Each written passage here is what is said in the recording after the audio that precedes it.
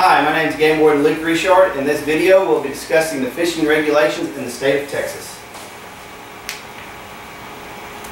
In this presentation, we'll be discussing the general regulations. However, it is important that you understand that each location, each body of water may have specific regulations for that specific body of water. Therefore, it's important that you keep your outdoor annual book when you purchase your license. If you do not have that book, you can download the Outdoor Annual at any iOS or Android app store. In that app, you'll be able to find any general regulations for that specific body of water and any general regulations in the state of Texas. Once you purchase your license, you'll get a long strip of paper. This is your license. We'll go into more detail about this. Right here will display what kind of license you've purchased, whether it's a super combo or if it's a fishing freshwater or saltwater. You have to make sure that you purchase, if you're fishing freshwater, purchase a freshwater fishing license. If you're fishing saltwater, purchase a saltwater fishing license. Those come with the appropriate stamps.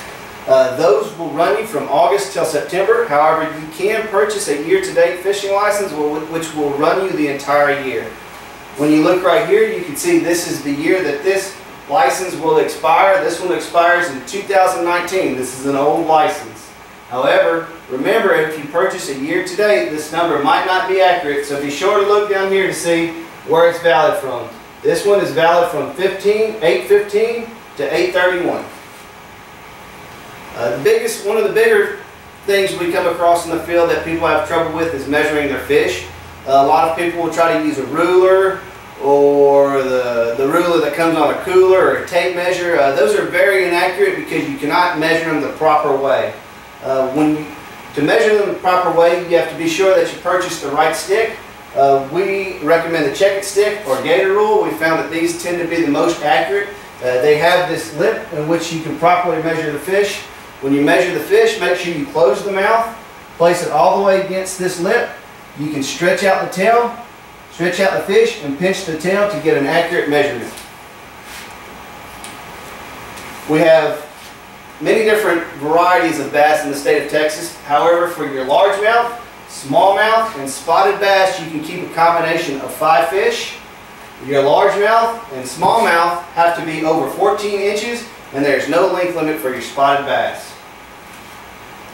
For your striped bass, striped and hybrid bass, you can keep any combination of 5, and they have to be over 18 inches. For your white bass, there is a bag limit of 25, and they all have to be over 10 inches. There is no limit and no length limit to the yellow bass.